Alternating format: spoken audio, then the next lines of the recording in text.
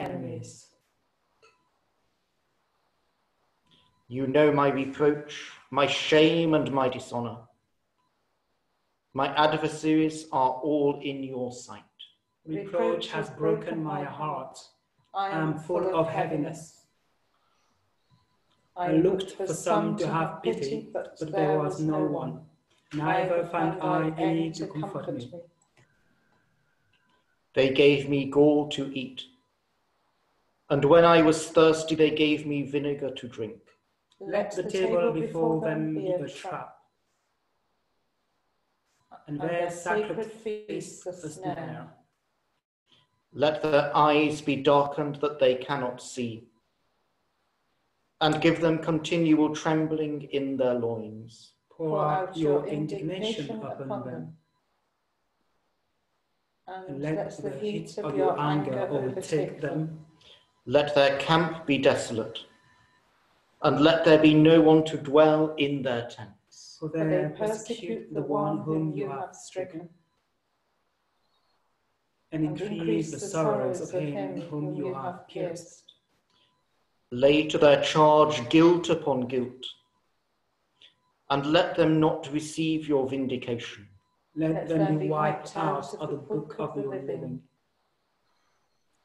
and not be written among the righteous. As for me, I am poor and in misery.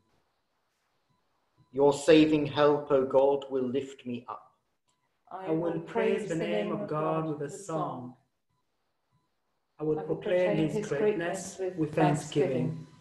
This will please the Lord more than an offering of oxen, more than bulls with horns and hooves. The humble shall see and be glad. You who seek God, your heart shall live. For the Lord listens to the needy, and his own who are imprisoned he does not despise. Let the heavens and the earth praise him, the seas and all that moves in them. For God will save Zion and rebuild the cities of Judah. They shall live there and have it in possession. The children of his servants shall inherit it, and they that love his name shall dwell therein. Zeal for your house has eaten me up. The scorn of those who scorn you has fallen upon me.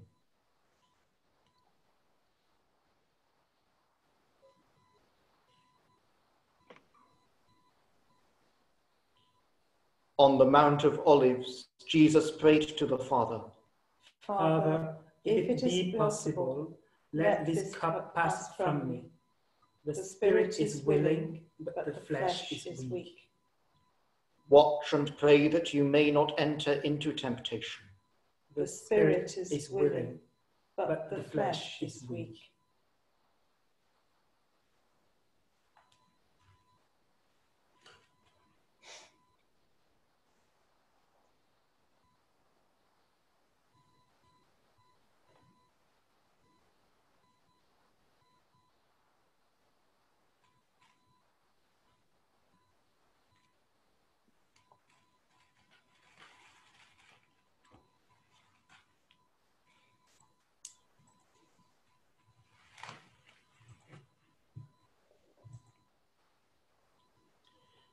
Deliver me, my God, from the hand of the wicked, from the clutches of the evildoer and the oppressor. A reading from the Lamentations of Jeremiah the prophet. How doth the city sit solitary, that was full of people? How is the mistress of the Gentiles become as a widow? The princes of provinces made tributary. Weeping she hath wept in the night, and her tears are on her cheeks. There is none to comfort her among all them that were dear to her. All her friends have despised her, and are become her enemies. Judah hath removed her dwelling place because of her affliction and the greatness of her bondage. She hath dwelt among the nations, and she hath found no rest. All her persecutors have taken her in the midst of straits. The ways of Zion mourn, because there are none that come to the solemn feast. All her gates are broken down, her priests sigh, her virgins are in affliction, and she is oppressed with bitterness. Her adversaries are become her lords, her enemies are enriched, because the Lord hath spoken against her for the multitude of her iniquities. Her children are led into captivity before the face of the oppressor. Jerusalem, Jerusalem, return to the Lord your God.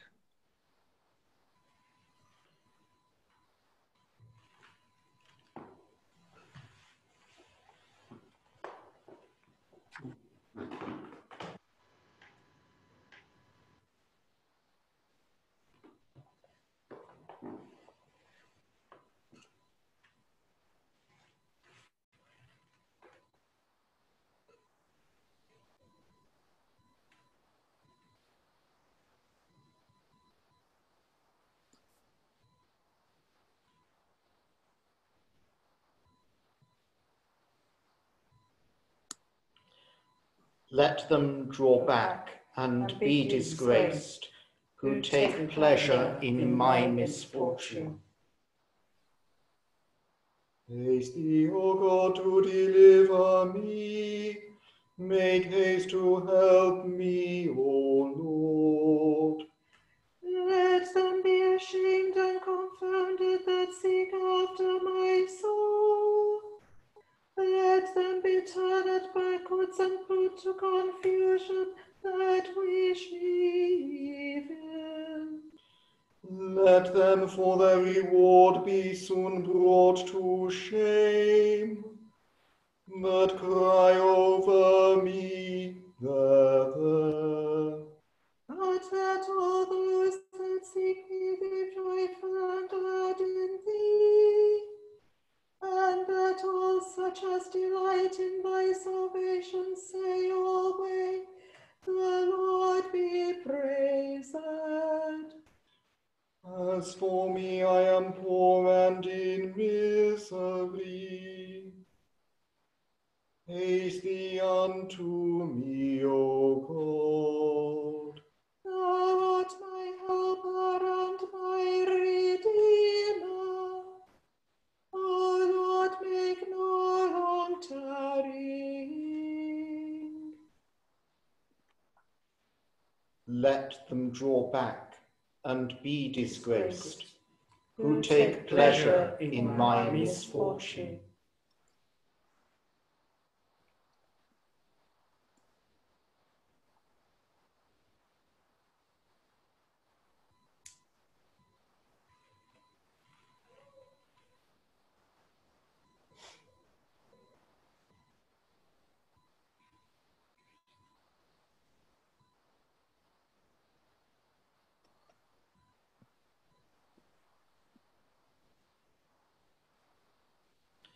Deliver me, my God, from the hand of the wicked, from the clutches of the evildoer and the oppressors.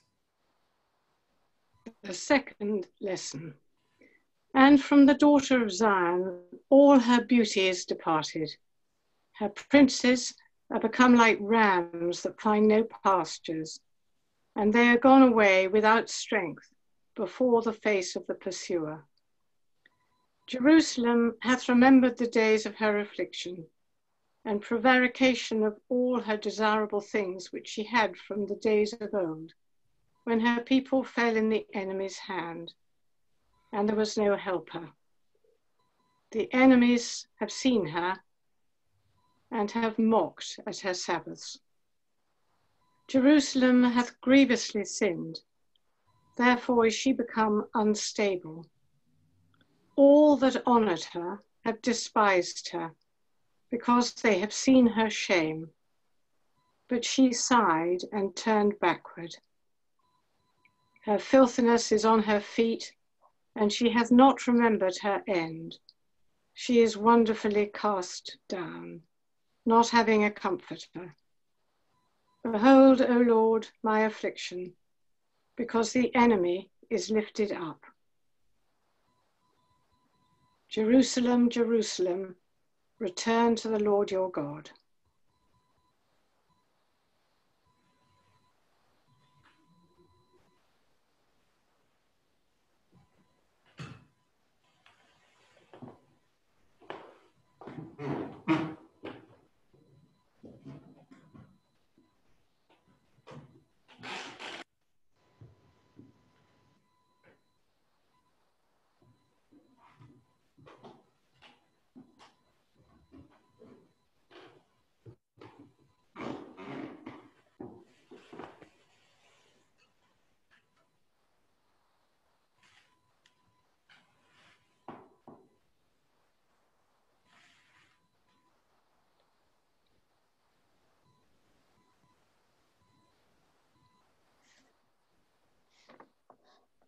My soul is very sorrowful, even to the point of death. Remain here and watch with me. Now you shall see the crowd who will surround me. You will flee, and I will go to be offered up for you. Behold, the hour is at hand, and the Son of Man is betrayed into the hands of sinners. You will flee, and I will go to be offered up for you.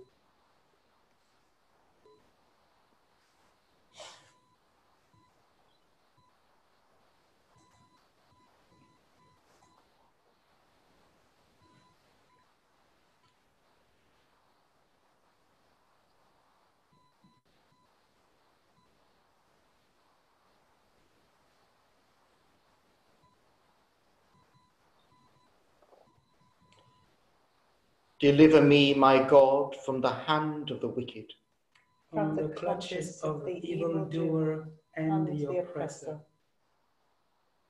The third lesson. The enemy hath put out his hand to all her desirable things, for she hath seen the Gentiles enter into her sanctuary, of whom thou gavest commandment that they should not enter into thy church. All her people sigh, they seek bread. They have given all their precious things for food to relieve the soul.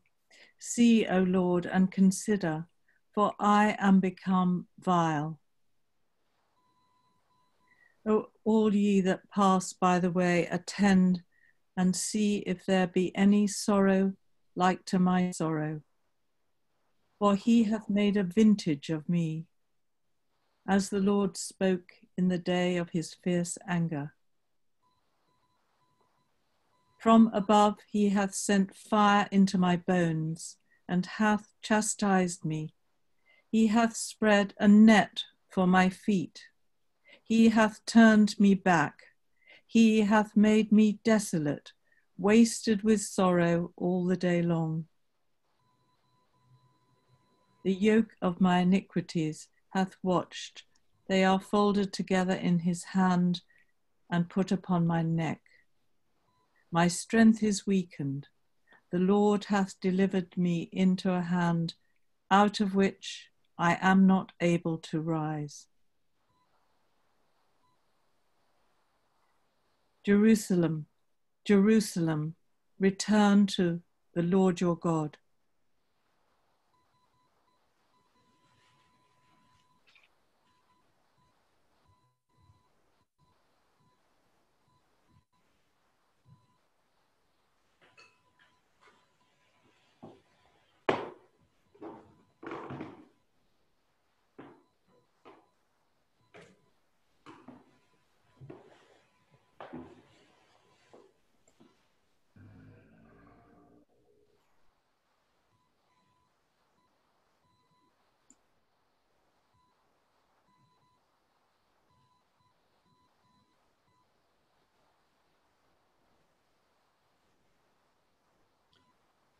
Lo, we have seen him without beauty or majesty.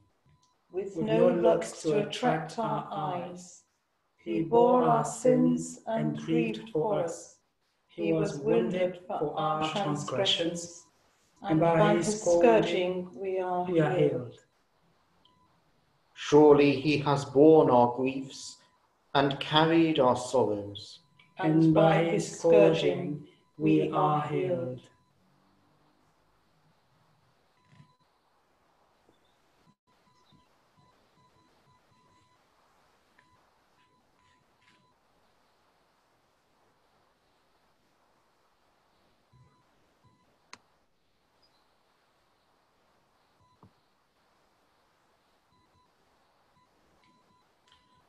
God is my helper.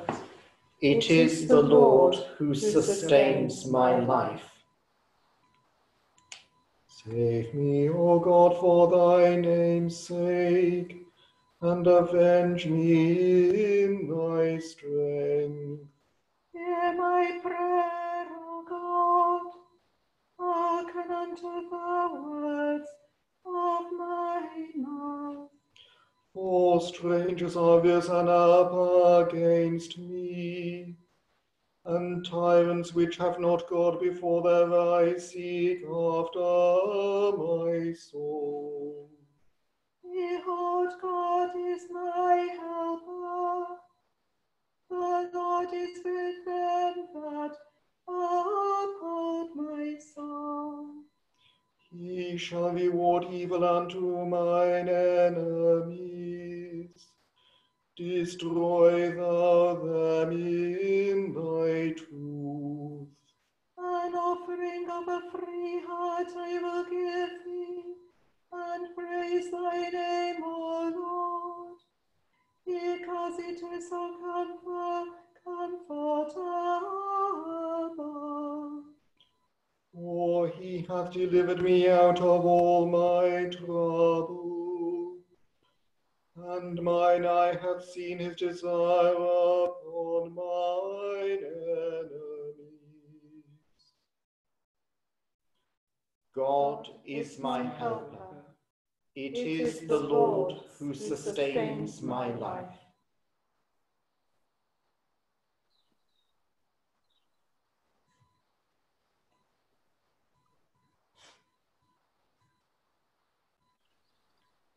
He has made me dwell in darkness, like the dead of long ago.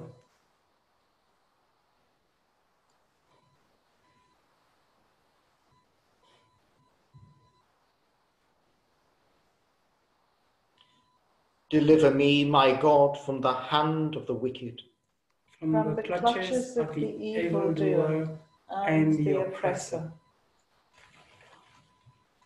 The fourth lesson, a reading from the letter to the Hebrews.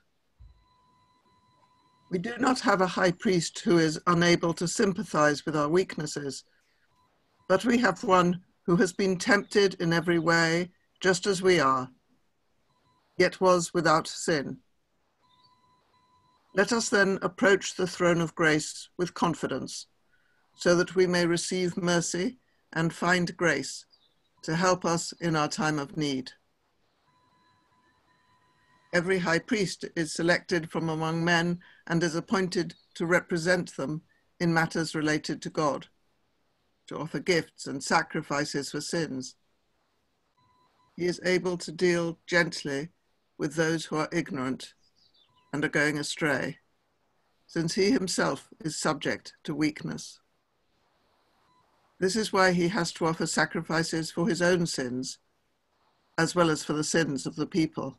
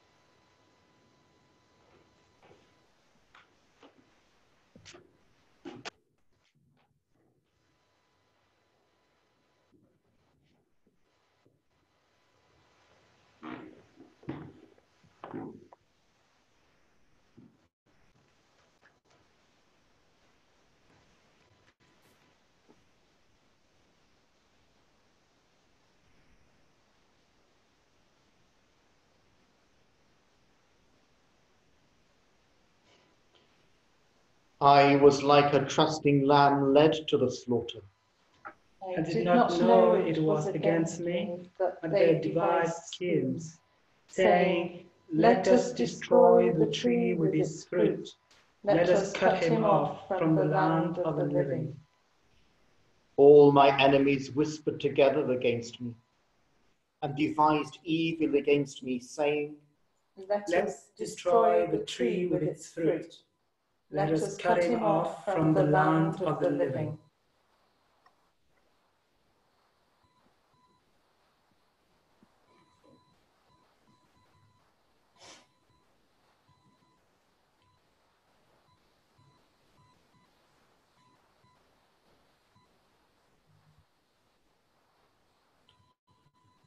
Deliver me, my God, from the hand of the wicked, from the clutches of the evildoer and the oppressor.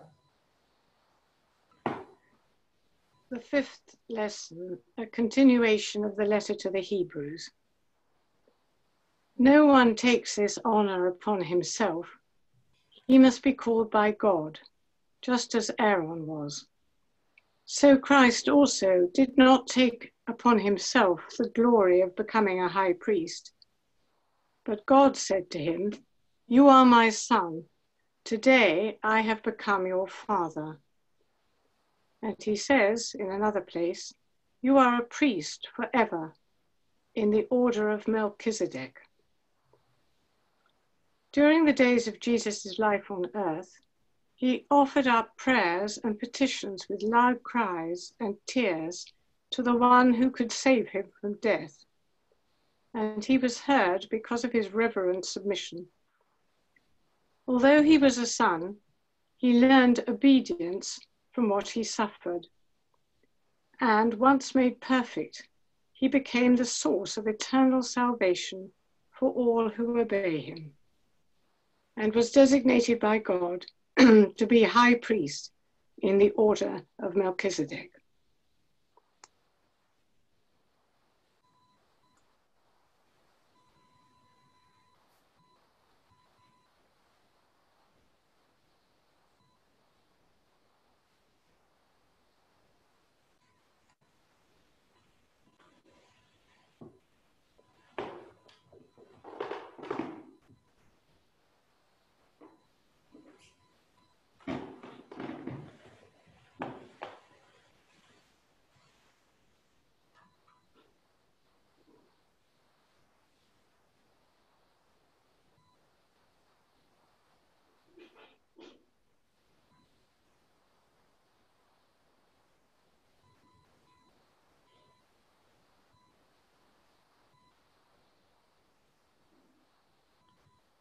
The veil of the temple was torn in two, and the earth shook, and the thief from the cross cried out, "Lord, remember me when you come into your kingdom." The rocks were split, the tombs were opened, and many bodies of the saints who slept were raised. And the earth shook, and the thief from the cross cried out, "Lord, remember me when you come into your kingdom."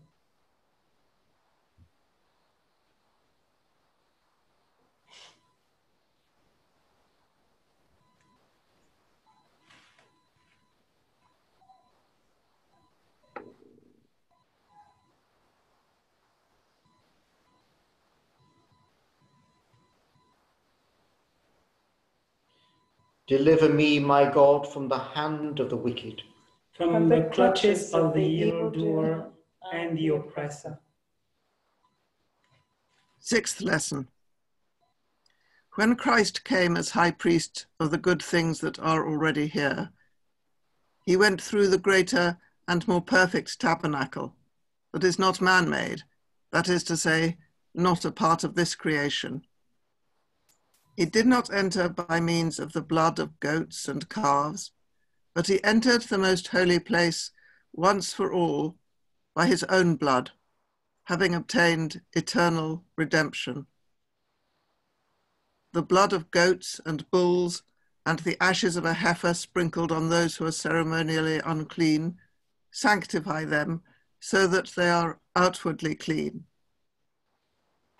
how much more then will the blood of Christ, who through the eternal Spirit offered himself unblemished to God, cleanse our consciences from acts that lead to death, so that we may serve the living God.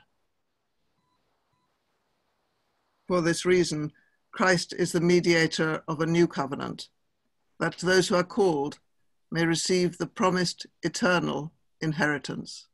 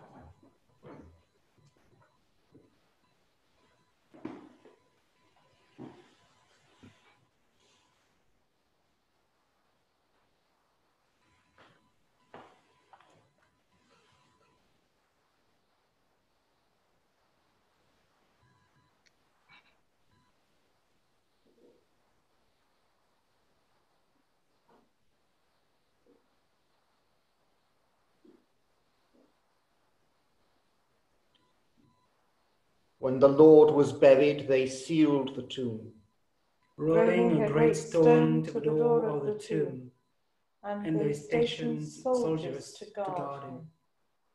The chief priests gathered before Pilate and petitioned him. And they stationed soldiers to guard him.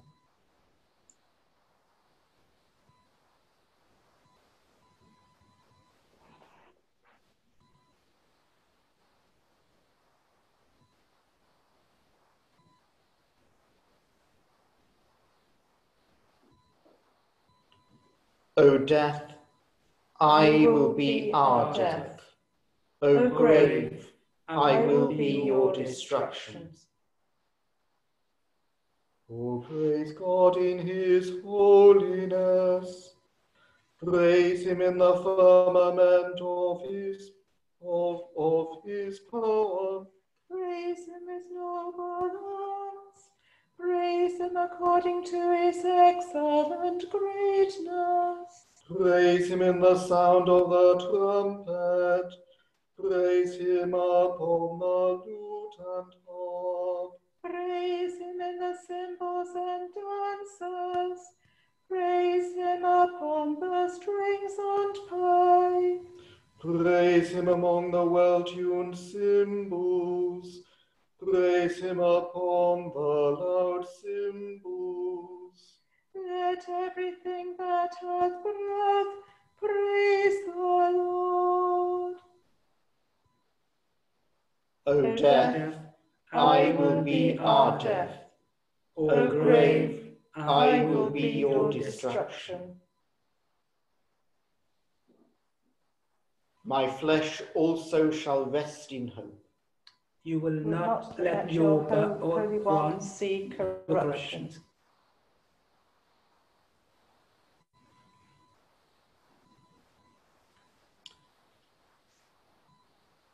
Now the women sitting at the tomb made lamentation, weeping for the Lord.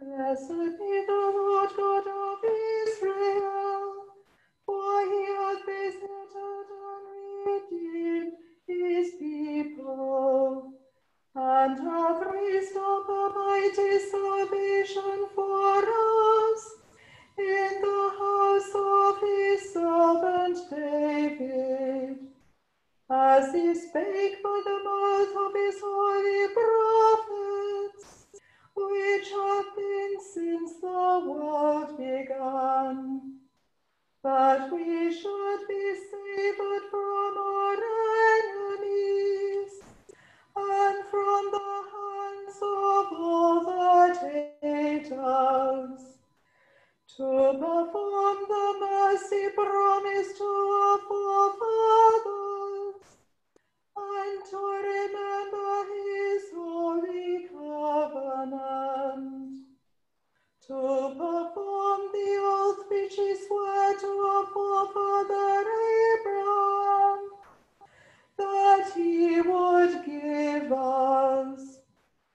that we, being delivered out of the hands of our enemies, might serve him without fear, in holiness and righteousness before him all the days of our life.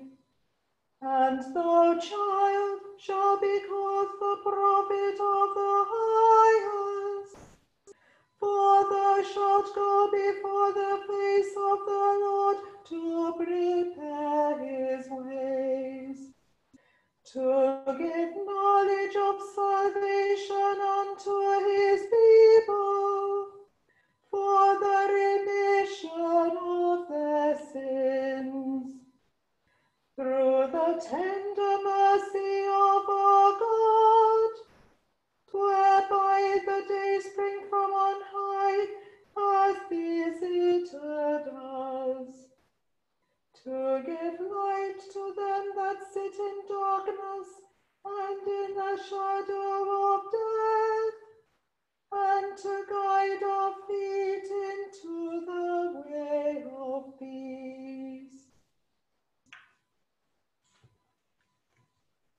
Now the women sitting at the tomb made lamentation, weeping for the Lord.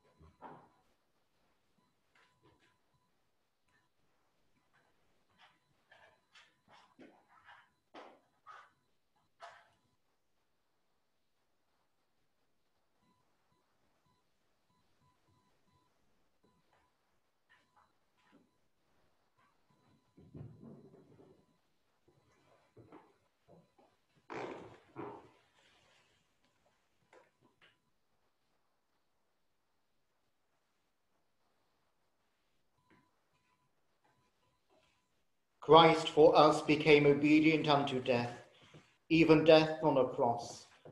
Therefore God has highly exalted him and bestowed on him the name which is above every name.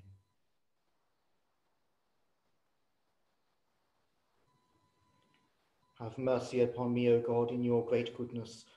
According to the abundance of your compassion, blot out my offences. Wash me thoroughly from my wickedness, and cleanse me from my sin. For I acknowledge my faults, and my sin is ever before me. Against you only have I sinned, and done what is evil in your sight, so that you are justified in your sentence, and righteous in your judgment. I have been wicked even from my birth, a sinner when my mother conceived me. Behold, you desire truth deep within me, and shall make me understand wisdom in the depths of my heart. Purge me with hyssop, and I shall be clean. Wash me, and I shall be whiter than snow. Make me hear of joy and gladness, that the bones you have broken may rejoice. Turn your face from my sins, and blot out all my misdeeds. Make me a clean heart, O God, and renew a right spirit within me. Cast me not away from your presence, and take not your Holy Spirit from me. Give me again the joy of your salvation, and sustain me with your gracious Spirit. Then shall I teach your ways to the wicked, and sinners shall return to you. Deliver me from my guilt, O God, the God of my salvation, and my tongue shall sing of your righteousness. O Lord, open my lips, and my mouth shall proclaim your praise. For you desire no sacrifice, else I would give it. You take no delight in burnt offerings. The sacrifice of God is a broken spirit, a broken and contrite heart, O God, you will not despise.